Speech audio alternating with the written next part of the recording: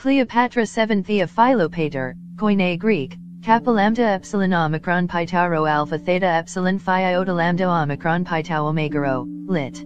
Cleopatra Father-Loving Goddess, 70-69 BC, August 10 30 BC, was queen of the Ptolemaic Kingdom of Egypt from 51 to 30 BC, and its last active ruler.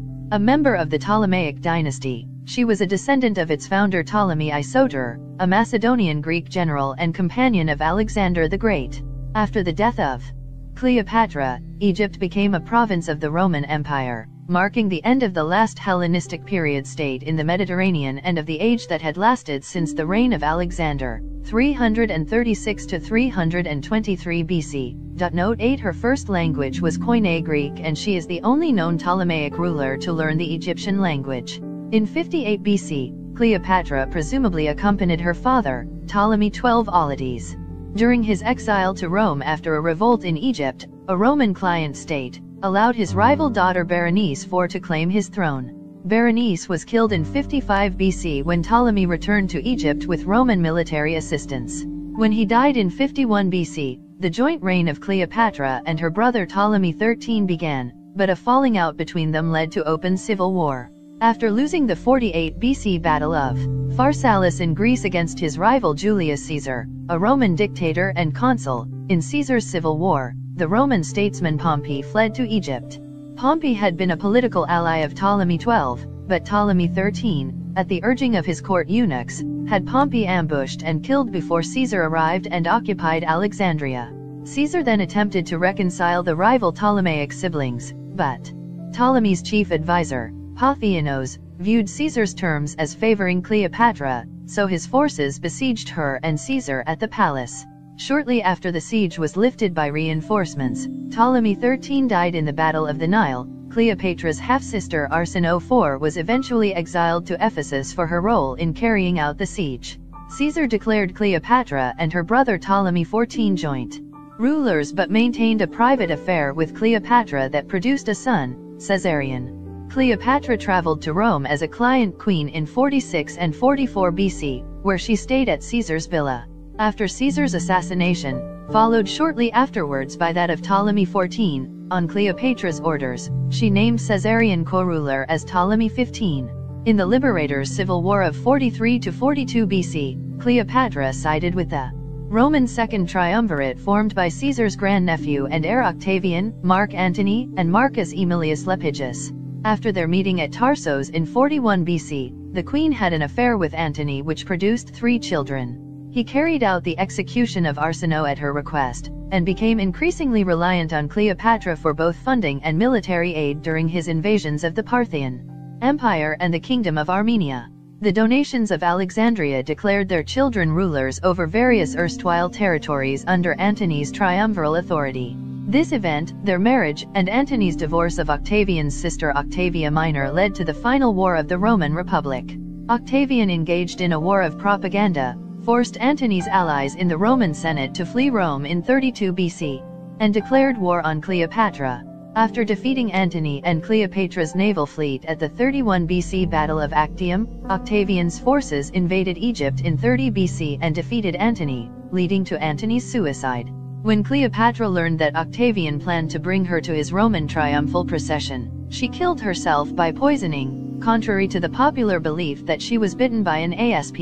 Cleopatra's legacy survives in ancient and modern works of art. Roman historiography and Latin poetry produced a generally critical view of the queen that pervaded later medieval and Renaissance literature. In the visual arts, her ancient depictions include Roman busts, paintings, and sculptures, cameo carvings and glass, Ptolemaic, and Roman coinage, and reliefs. In Renaissance and Baroque art, she was the subject of many works including operas, paintings, poetry, sculptures, and theatrical dramas. She has become a pop culture icon of Egyptomania since the Victorian era, and in modern times, Cleopatra has appeared in the applied and fine arts, burlesque satire, Hollywood films, and brand images for commercial products. The Latinized form Cleopatra comes from the ancient Greek Cleopatra, Kappa Lambda Epsilon Omicron Pi Tau Rho Alpha, meaning glory of her father, from Kappa Lambda Omicron, Kleos, glory, and Pi Alpha Tau Rho, pater, father. The masculine form would have been written either as Cleopatros, Kappa Lambda Epsilon Pi Alpha Tau Rho Omicron, or Patroclus, Pi Tau Rho Omicron Kappa Lambda Omicron. Cleopatra was the name of Alexander the Great's sister, as well as Cleopatra Alcyone, wife of Meleager in Greek mythology. Through the marriage of Ptolemy V Epiphanes and Cleopatra Isira, a Seleucid princess, the name entered the Ptolemaic dynasty. Cleopatra's adopted title Thea Philopatora, Theta Epsilon Phi Iota Lambda Omicron Pi Tau Omega Rho Alpha, means goddess who loves her father.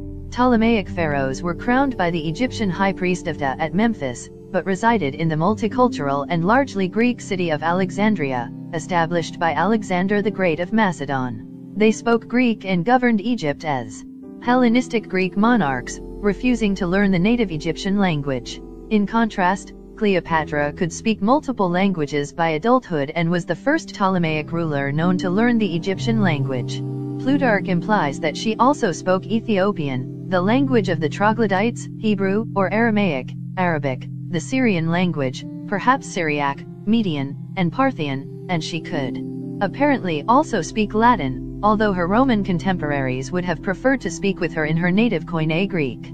Aside from Greek, Egyptian, and Latin, these languages reflected Cleopatra's desire to restore North African and West Asian territories that once belonged to the Ptolemaic kingdom. Roman interventionism in Egypt predated the reign of Cleopatra. When Ptolemy IX Lathyrus died in late 81 BC, he was succeeded by his daughter Berenice III. With opposition building at the royal court against the idea of a sole reigning female monarch, Berenice III accepted joint rule and marriage with her cousin and stepson Ptolemy XI Alexander II, an arrangement made by the Roman dictator Sulla. Ptolemy XI had his wife killed shortly after their marriage in 80 BC, and was lynched soon after in the resulting riot over the assassination. Ptolemy XI, and perhaps his uncle Ptolemy IX or father Ptolemy X Alexander I, willed the Ptolemaic kingdom to Rome as collateral for loans, so that the Romans had legal grounds to take over Egypt, their client state. After the assassination of Ptolemy XI, the Romans chose instead to divide the Ptolemaic realm among the illegitimate sons of Ptolemy IX, bestowing Cyprus on Ptolemy of Cyprus and Egypt on Ptolemy XII Auletes. Cleopatra VII was born in early 69 BC to the ruling Ptolemaic pharaoh Ptolemy XII and an uncertain mother, presumably Ptolemy XII's wife Cleopatra V Tryphena, who may have been the same person as Cleopatra VI Tryphena, the mother of Cleopatra's older sister, Berenice IV Epiphania. Cleopatra Tryphena disappears from official records a few months after the birth of Cleopatra in 69 BC. The three younger children of Ptolemy XII, Cleopatra's sister Arsinoe IV and brothers Ptolemy XIII Theos Philopator and Ptolemy XIV, were born in the absence of his wife. Cleopatra's childhood tutor was Philostratos, from whom she learned the Greek arts of oration and philosophy. During her youth Cleopatra presumably studied at the Museum, including the Library of Alexandria. In 65 BC the Roman censor Marcus Licinius Crassus argued before the Roman Senate that Rome should annex Ptolemaic Egypt, but his proposed bill and the similar bill of Tribune Servilius Rullus in 63 BC were rejected. Ptolemy XII responded to the threat of possible annexation by offering remuneration and lavish gifts to powerful Roman statesmen, such as Pompey during his campaign against Mithridates VI of Pontus, and eventually Julius Caesar after he became Roman consul in 59 BC. However, Ptolemy XII's profligate behavior bankrupted him, and he was forced to acquire loans from the Roman banker Gaius Rabirius Postumus. In 58 BC the Romans annexed Cyprus and on accusations of piracy drove Ptolemy of Cyprus, Ptolemy XII's brother, to commit suicide instead of enduring exile to Paphos. Ptolemy XII remained publicly silent on the death of his brother, a decision which, along with ceding traditional Ptolemaic territory to the Romans, damaged his credibility among subjects already enraged by his economic policies. Ptolemy XII was then exiled from Egypt by force, traveling first to Rhodes, then Athens, and finally the Villa of Triumvir Pompey in the Alban Hills, near Praeneste, Italy. Ptolemy XII spent nearly a year there on the outskirts of Rome, ostensibly accompanied by his daughter Cleopatra, then about 11. Berenice IV sent an embassy to Rome to advocate for her rule and oppose the reinstatement of her father Ptolemy XII.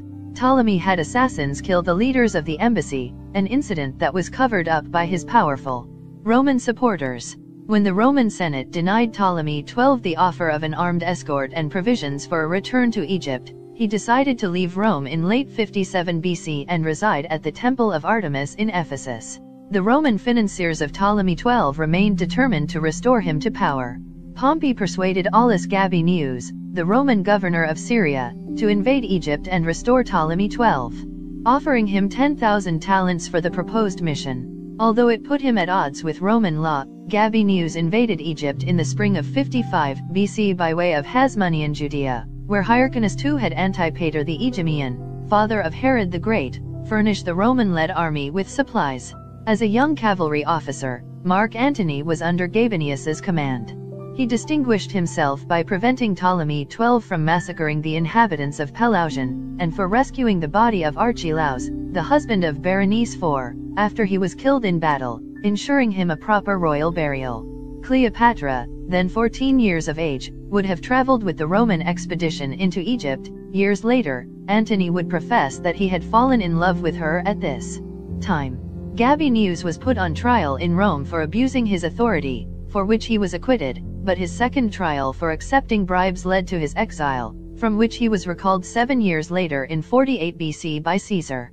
Crassus replaced him as governor of Syria and extended his provincial command to Egypt, but he was killed by the Parthians at the Battle of Carrhae in 53 BC. Ptolemy XII had Berenice IV and her wealthy supporters executed, seizing their properties. He allowed Gabinius's largely Germanic and Gallic Roman garrison, the Gabiniani, to harass people in the streets of Alexandria and installed his longtime Roman financier Rubrius as his chief financial officer. Within a year Rubrius was placed under protective custody and sent back to Rome after his life was endangered for draining Egypt of its resources. Despite these problems, Ptolemy XII created a will designating Cleopatra and Ptolemy XIII as his joint heirs, oversaw major construction projects such as the Temple of Edfu and a temple at Dendera, and stabilized the economy.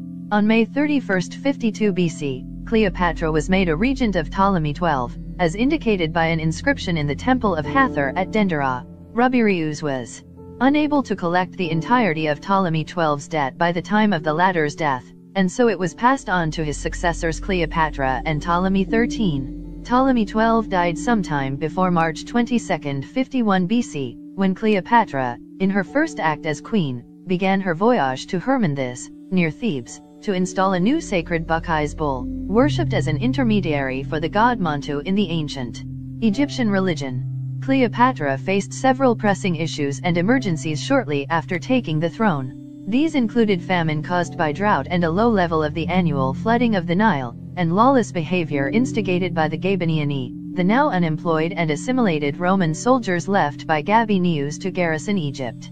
Inheriting her father's debts, Cleopatra also owed the Roman Republic 17.5 million drachmas. In 50 BC Marcus Calpurnius Bibulus, proconsul of Syria, sent his 2 eldest sons to Egypt, most likely to negotiate with the Gabiniani and recruit them as soldiers in the desperate defense of Syria against the Parthians. The Gabiniani tortured and murdered these 2, perhaps with secret encouragement by rogue senior administrators in Cleopatra's court. Cleopatra sent the Gabiniani culprits to Bibulus as prisoners awaiting his judgment, but he sent them back to Cleopatra and chastised her for interfering in their adjudication, which was the prerogative of the Roman Senate.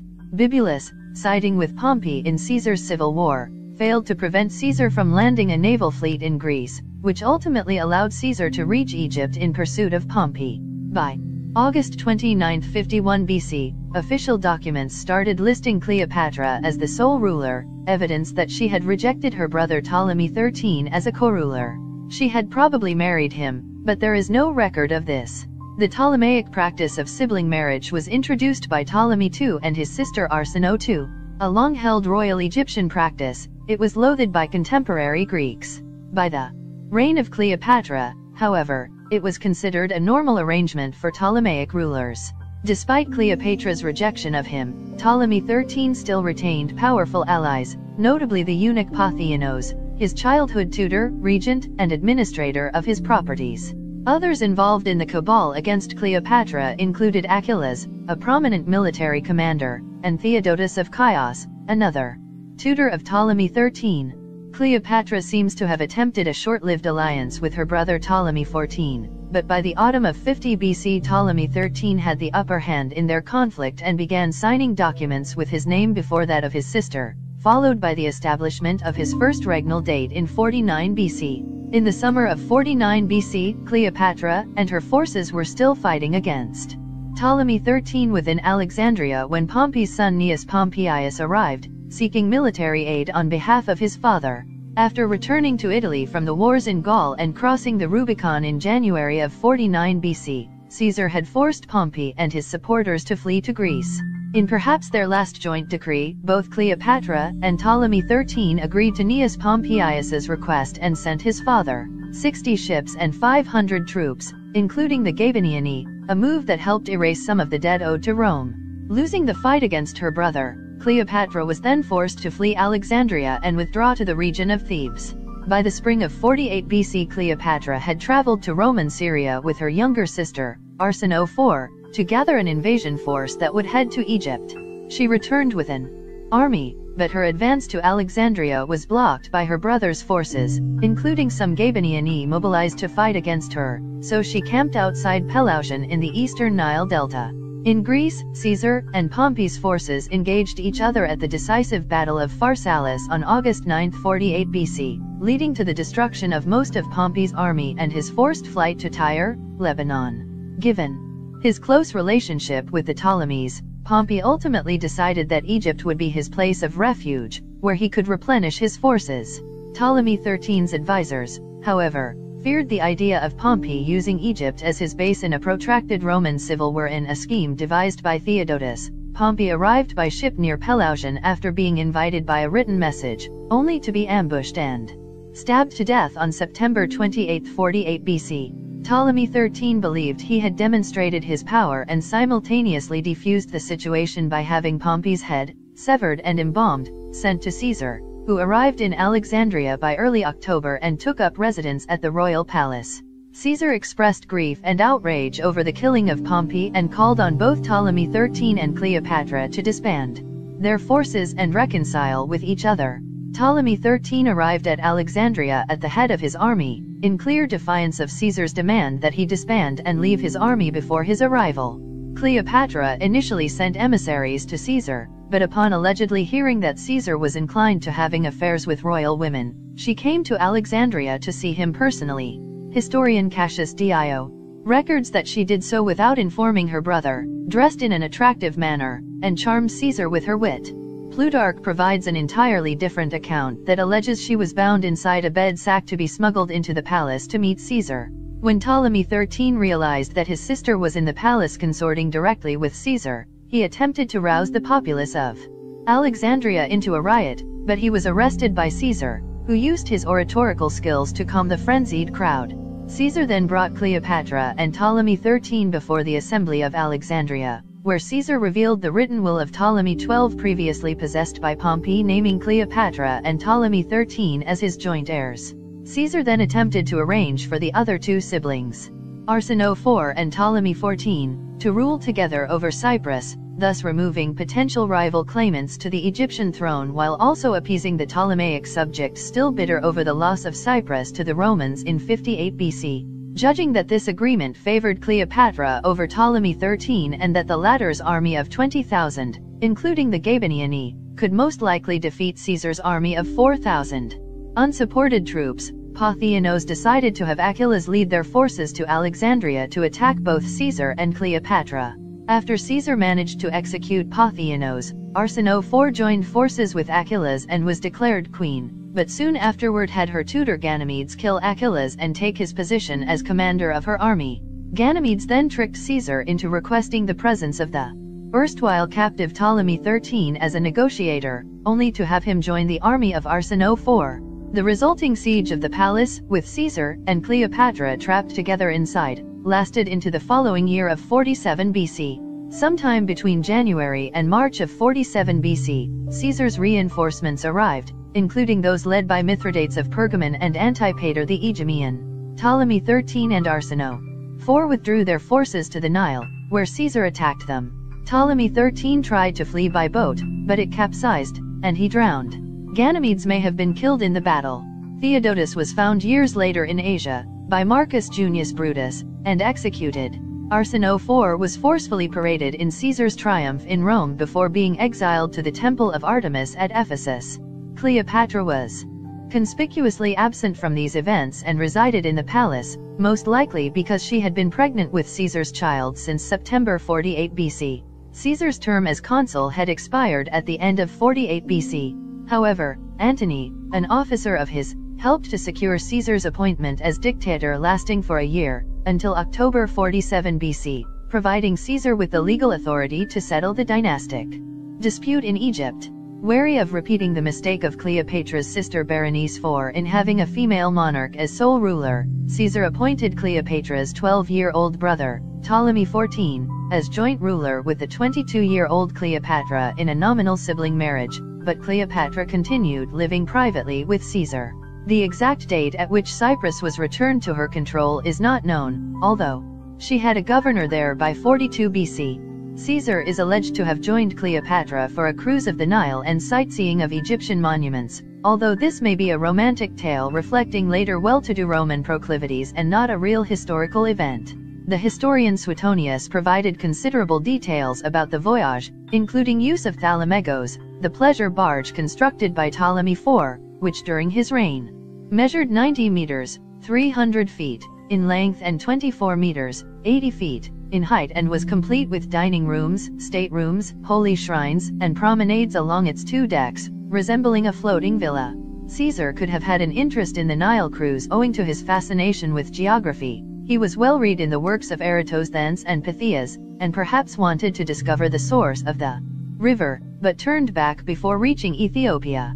Caesar departed from Egypt around April 47 BC, allegedly to confront Pharnaces II of Pontus, the son of Mithridates VI of Pontus, who was stirring up trouble for Rome in Anatolia. It is possible that Caesar, married to the prominent Roman woman Calpurnia, also wanted to avoid being seen together with Cleopatra when she had their son. He left 3 legions in Egypt, later increased to 4, under the command of the freedman Rufio, to secure Cleopatra's tenuous position, but also perhaps to keep her activities in check.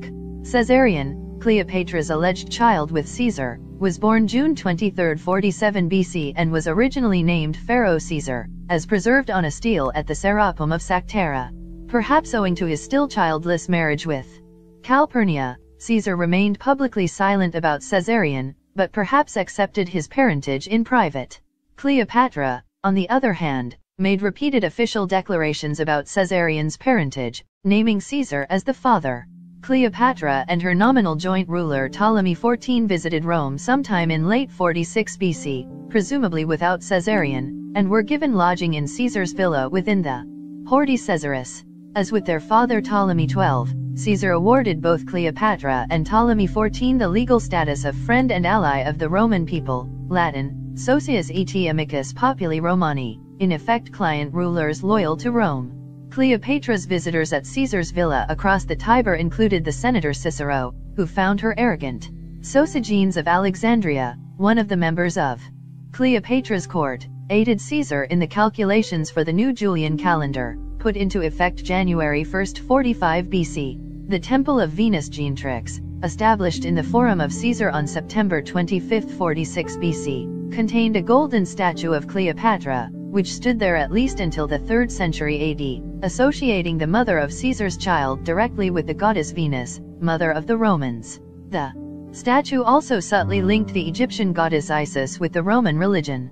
Cleopatra's presence in Rome most likely had an effect on the events at the Lupercalia festival a month before Caesar's assassination. Antony attempted to place a royal diadem on Caesar's head, but the latter refused in what was most likely a staged performance, perhaps to gauge the Roman public's mood about accepting Hellenistic-style kingship.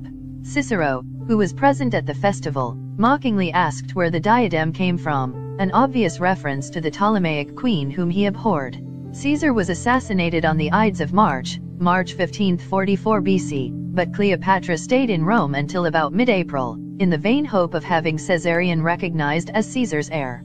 However, Caesar's will named his grandnephew Octavian as the primary heir, and Octavian arrived in Italy around the same time Cleopatra decided to depart for Egypt. A few months later, Cleopatra had Ptolemy XIV killed by poisoning, elevating her son Caesarion as her co-ruler. Octavian, Antony, and Marcus Aemilius Lepidus formed the Second Triumvirate in 43 BC, in which they were each elected for 5-year terms to restore order in the Republic and bring Caesar's assassins to justice. Cleopatra received messages from both Gaius Cassius Longinus, one of Caesar's assassins, and Publius Cornelius Dolabella, proconsul of Syria and Caesarian loyalist, requesting military aid. She decided to write Cassius an excuse that her kingdom faced too many internal problems, while sending the 4 legions left by Caesar in Egypt to Dolabella.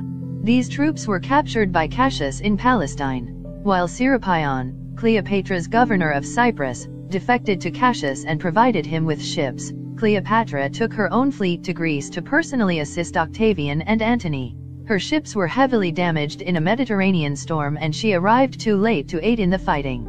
By the autumn of 42 BC, Antony had defeated the forces of Caesar's assassins at the Battle of Philippi in Greece, leading to the suicide of Cassius and Brutus. By the end of 42 BC, Octavian had gained control over much of the western half of the Roman Republic and Antony the eastern half, with Lepidus largely marginalized. In the summer of 41 BC, Antony established his headquarters at Tarsus in Anatolia and summoned Cleopatra there in several letters, which she rebuffed until Antony's envoy Quintus Dellius convinced her to come. The meeting would allow Cleopatra to clear up the misconception that she had supported Cassius during the civil war and address territorial exchanges in the Levant, but Antony also undoubtedly desired to form a personal, romantic relationship with the queen. Cleopatra sailed up the Kydnos River to Tarsus in Thalamegos, hosting Antony and his officers for 2 nights of lavish banquets on board the ship. Cleopatra managed to clear her name as a supposed supporter of Cassius, arguing she had really attempted to help Dolabella in Syria, and convinced Antony to have her exiled sister, Arsinoe IV, executed at Ephesus. Cleopatra's former rebellious governor of Cyprus was also handed over to her for execution. Cleopatra invited Antony to come to Egypt before departing from Tarsus, which led Antony to visit Alexandria by November 41 BC. Antony was well received by the populace of Alexandria, both for his heroic actions in restoring Ptolemy XII to power and coming to Egypt without an occupation force like Caesar had done. In Egypt, Antony continued to enjoy the lavish royal lifestyle he had witnessed aboard Cleopatra's ship docked at Tarsus. He also had his subordinates, such as Publius Ventidius Bassus, drive the Parthians out of Anatolia and Syria. Cleopatra carefully chose Antony as her partner for producing further heirs, as he was deemed to be the most powerful Roman figure following Caesar's demise. With his powers as a triumvir, Antony also had the broad authority to restore former Ptolemaic lands, which were currently in Roman hands, to Cleopatra. While it is clear that both Cilicia and Cyprus were under Cleopatra's control by November 1938 BC, the transfer probably occurred earlier in the winter of 41 to 40 BC, during her time spent with Antony. By the spring of 40 BC, Antony left Egypt due to troubles in Syria, where his governor Lucius Decidius Saxa was killed and his army taken by Quintus Labienus, a former officer under Cassius who now served the Parthian Empire. Cleopatra provided Antony with 200 ships for his campaign and as payment for her newly acquired territories. She would not see Antony again until 37 BC, but she maintained correspondence, and evidence suggests she kept a spy in his camp. By the end of 40 BC, Cleopatra had given birth to twins, a boy named Alexander Helios and a girl named Cleopatra Selene II, both of whom Antony acknowledged as his children. Helios, the sun, and Selene, the moon, were symbolic of a new era of societal rejuvenation, as well as an indication that Cleopatra hoped Antony would repeat the exploits of Alexander the Great by conquering the Parthians. Mark Antony's Parthian campaign in the east was disrupted by the events of the Perusine War, 41 to 40 BC, initiated by his ambitious wife Fulvia against Octavian in the hopes of making her husband the undisputed leader of Rome.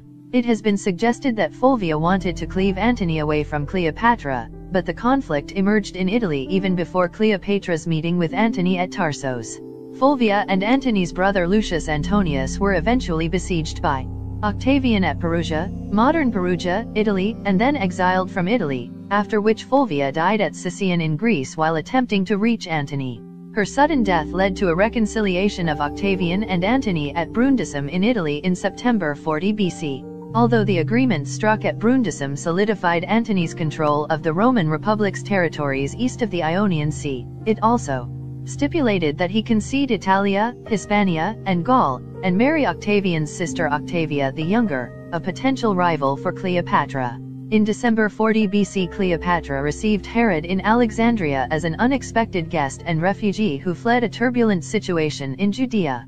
Herod had been installed as a tetrarch there by Antony, but he was soon at odds with Antigonus II Mattathias of the long-established Hasmonean dynasty. The latter had imprisoned Herod's brother and fellow tetrarch Phasael, who was executed while Herod was fleeing toward Cleopatra's court.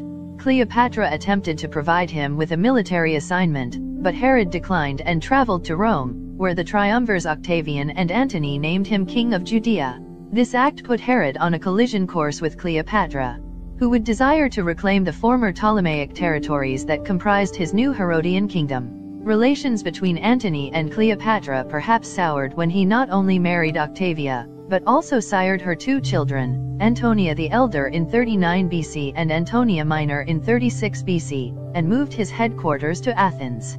However, Cleopatra's position in Egypt was secure.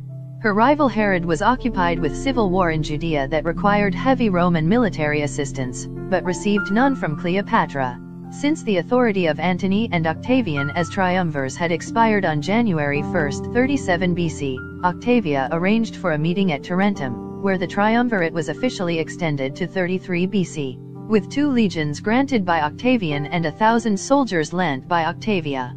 Antony traveled to Antioch, where he made preparations for war against the Parthians. Antony summoned Cleopatra to Antioch to discuss pressing issues, such as Herod's kingdom and financial support for his Parthian campaign. Cleopatra brought her now 3-year-old twins to Antioch, where Antony saw them for the first time and where they probably first received their surnames Helios and Selene as part of Antony and Cleopatra's ambitious plans for the future. In order to stabilize the East, Antony not only enlarged Cleopatra's domain, he also established new ruling dynasties and client rulers who would be loyal to him, yet would ultimately outlast him. In this arrangement, Cleopatra gained significant former Ptolemaic territories in the Levant, including nearly all of Phoenicia, Lebanon, minus Tyre and Sidon, which remained in Roman hands. She also received Ptolemy-Aco, modern Acre, Israel, a city that was established by Ptolemy II. Given her ancestral relations with the Seleucids, she was granted the region of Coel Syria along the upper Oronte River. She was even given the region surrounding Jericho in Palestine, but she leased this territory back to Herod, at the expense of the Nabatean king Malichusai, a cousin of Herod. Cleopatra was also given a portion of the Nabatean kingdom around the Gulf of Aqaba on the Red Sea, including Aelina, modern Aqaba, Jordan. To the west, Cleopatra was handed Cyrene along the Libyan coast, as well as Etanos and Aulis in Roman Crete. Although still administered by Roman officials, these territories nevertheless enriched her kingdom and led her to declare the inauguration of a new era by double-dating her coinage in 36 BC. Antony's enlargement of the Ptolemaic realm by relinquishing directly controlled Roman territory was exploited by his rival Octavian, who tapped into the public sentiment in Rome against the empowerment of a foreign queen at the expense of their republic. Octavian, fostering the narrative that Antony was neglecting his virtuous Roman wife Octavia, granted both her and Livia, his own wife, extraordinary privileges of sacrosanctity.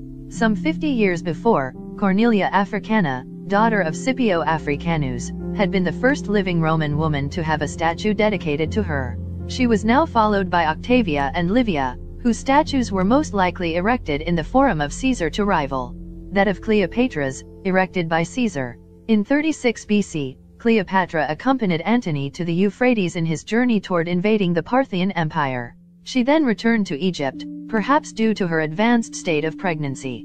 By the summer of 36 BC, she had given birth to Ptolemy Philadelphus, her second son with Antony. Antony's Parthian campaign in 36 BC turned into a complete debacle for a number of reasons, in particular the betrayal of Artavasdes II of Armenia, who defected to the Parthian side. After losing some 30,000 men, more than Crassus at Kari, an indignity he had hoped to avenge, Antony finally arrived at Leucocome near Berytus, modern Beirut, Lebanon, in December, engaged in heavy drinking before Cleopatra arrived to provide funds and clothing for his battered troops. Antony desired to avoid the risks involved in returning to Rome, and so he traveled with Cleopatra back to Alexandria to see his newborn son. As Antony prepared for another Parthian expedition in 35 BC, this time aimed at their ally Armenia, Octavia traveled to Athens with 2,000 troops in alleged support of Antony, but most likely in a scheme devised by Octavian to embarrass him for his military losses. Antony received these troops but told Octavian not to stray east of Athens as he and Cleopatra traveled together to Antioch, only to suddenly and inexplicably abandon the military campaign and head back to Alexandria. When Octavia returned to Rome, Octavian portrayed his sister as a victim wronged by Antony, although she refused to leave Antony's household. Octavian's confidence grew as he eliminated his rivals in the west, including Sextus Pompeius and even Lepidus, the third member of the triumvirate, who was placed under house arrest after revolting against Octavian in Sicily. Dellius was sent as Antony's envoy to Artavasdes II in 34 BC to negotiate a potential marriage alliance that would wed the Armenian king's daughter to Alexander Helios, the son of Antony and Cleopatra. When this was declined, Antony marched his army into Armenia, defeated their forces and captured the king and Armenian royal family. Antony then held a military parade in Alexandria as an imitation of a Roman triumph, dressed as Dionysus and riding into the city on a chariot to present the royal prisoners to Cleopatra, who was seated on a golden throne above a silver dais. News of this event was heavily criticized in Rome as a perversion of time-honored Roman rites and rituals to be enjoyed instead by an Egyptian queen. In an event held at the Gymnasium soon after the triumph, Cleopatra dressed as Isis and declared that she was the Queen of Kings with her son Caesarion, King of Kings, while Alexander Helios was declared King of Armenia, Media, and Parthia, and 2-year-old Ptolemy Philadelphos was declared King of Syria and Cilicia. Cleopatra Selene II was bestowed with Crete and Cyrene. Antony and Cleopatra may have been wed during this ceremony. Antony sent a report to Rome requesting ratification of these territorial claims, now known as the Donations of Alexandria. Octavian wanted to publicize it for propaganda purposes, but the two consuls, both supporters of Antony, had it censored from public view. In late 34 BC, Antony and Octavian engaged in a heated war of propaganda that would last for years. Antony claimed that his rival had illegally deposed Lepidus from their triumvirate and barred him from raising troops in Italy, while Octavian accused Antony of unlawfully detaining the king of Armenia, marrying Cleopatra despite still being married to his sister, Octavia, and wrongfully claiming Caesarion as the heir of Caesar instead of Octavian. The litany of accusations and gossip associated with this propaganda war have shaped the popular perceptions about Cleopatra from Augustan period literature through to various media in modern times. Cleopatra was said to have brainwashed Mark Antony with witchcraft and sorcery and was as dangerous as Homer's Helen of Troy in destroying civilization. Pliny the Elder claims in his Natural History that Cleopatra once dissolved a pearl worth tens of millions of sesterces in vinegar just to win a dinner party bet. The accusation that Antony had stolen books from the Library of Pergamum to restock the Library of Alexandria later turned out to be an admitted fabrication by Gaius Calvisius Sabinus. A papyrus document dated to February 33 BC, later used to wrap a mummy, contains the signature of Cleopatra, probably written by an official authorized to sign for her. It concerns certain tax exemptions in Egypt granted to either Quintus Caecilius or Publius Canidius Crassus, a former Roman consul and Antony's confidant who would command his land forces at Actium. A subscript in a different handwriting at the bottom of the papyrus reads, "Make it happen, or so be it." Ancient Greek, gamma iota nu sigma theta omega iota, Romanized, genistoi. This is likely the autograph of the queen, as it was Ptolemaic practice to countersign documents to avoid forgery. After her suicide, Cleopatra's 3 surviving children, Cleopatra Selene II, Alexander Helios, and Ptolemy Philadelphos, were sent to Rome with Octavian's sister Octavia, the younger, a former wife of their father, as their guardian. Cleopatra Selene II and Alexander Helios were present in the Roman triumph of Octavian in 29 BC. The fates of Alexander Helios and Ptolemy Philadelphus are unknown after this point.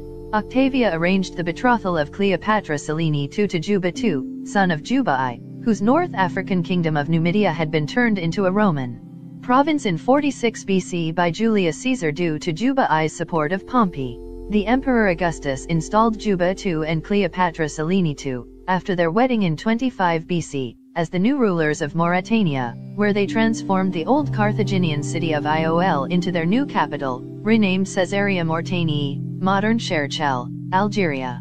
Cleopatra Selene II imported many important scholars, artists, and advisors from her mother's royal court in Alexandria to serve her in Caesarea, now permeated in Hellenistic Greek culture. She also named her son Ptolemy of Mauritania, in honor of their Ptolemaic dynastic heritage. Cleopatra Selene II died c. 5 BC, and when Juba II died in 2324 AD he was succeeded by his son Ptolemy. However, Ptolemy was eventually executed by the Roman Emperor Caligula in 40 AD, perhaps under the pretense that Ptolemy had unlawfully minted his own royal coinage and utilized regalia reserved for the Roman emperor.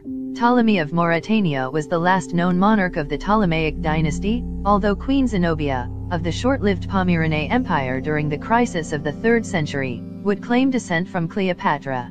A cult dedicated to Cleopatra still existed as late as 373 AD when Ptesnef, an Egyptian scribe of the Book of Isis, explained that he overlaid the figure of Cleopatra with gold. Cleopatra belonged to the Macedonian Greek dynasty of the Ptolemies, their European origins tracing back to northern Greece. Through her father, Ptolemy XII Auletes, she was a descendant of two prominent companions of Alexander the Great of Macedon, the general Ptolemy Isoter, founder of the Ptolemaic Kingdom of Egypt, and Seleucus I Nicator, the Macedonian Greek founder of the Seleucid Empire of West Asia. While Cleopatra's paternal line can be traced, the identity of her mother is uncertain. She was presumably the daughter of Cleopatra v. Tryphena, the sister wife of Ptolemy XII who had previously given birth to their daughter Berenice IV. Cleopatra Isira was the only member of the Ptolemaic dynasty known for certain to have introduced some non-Greek ancestry. Her mother Laodice III was a daughter born to King Mithridates II of Pontus, a Persian of the Mithridatic dynasty, and his wife Laodice who had a mixed Greek-Persian heritage. Cleopatra Isira's father Antiochus III the Great was a descendant of Queen Apama, the Sogdian Iranian wife of Seleucus I Nicator. It is generally believed that the Ptolemies did not intermarry with native Egyptians. Michael Grant asserts that there is only one known Egyptian mistress of a Ptolemy and no known Egyptian wife of a Ptolemy, further arguing that Cleopatra probably did not have any Egyptian ancestry and would have described herself as Greek. Stacy Schiff writes that Cleopatra was a Macedonian Greek with some Persian ancestry, arguing that it was rare for the Ptolemies to have an Egyptian mistress. Dwayne W. Roller speculates that Cleopatra could have been the daughter of a theoretical half-Macedonian Greek, half-Egyptian woman from Memphis in northern Egypt belonging to a family of priests dedicated to Ta, a hypothesis not generally accepted in scholarship, but contends that whatever Cleopatra's ancestry, she valued her Greek Ptolemaic heritage the most. Ernest Bradford writes that Cleopatra challenged Rome not as an Egyptian woman but as a civilized Greek. Claims that Cleopatra was an illegitimate child never appeared in Roman propaganda against her. Strabo was the only ancient historian who claimed that Ptolemy XII's children born after Berenice IV, including Cleopatra, were illegitimate. Cleopatra v. or 6, was expelled from the court of Ptolemy XII in late 69 BC, a few months after the birth of Cleopatra, while Ptolemy XII's three younger children were all born during the absence of his wife. The high degree of inbreeding among the Ptolemies is also illustrated by Cleopatra's immediate ancestry, of which a reconstruction is shown below. The family tree given below also lists Cleopatra V as a daughter of Ptolemy X Alexander I and Berenice III. This would make her a cousin of her husband, Ptolemy XII, but she could have been a daughter of Ptolemy IX Lathyros, which would have made her a sister wife of Ptolemy XII instead. The confused accounts in ancient primary sources have also led scholars to number Ptolemy XII's wife as either Cleopatra V or Cleopatra VI.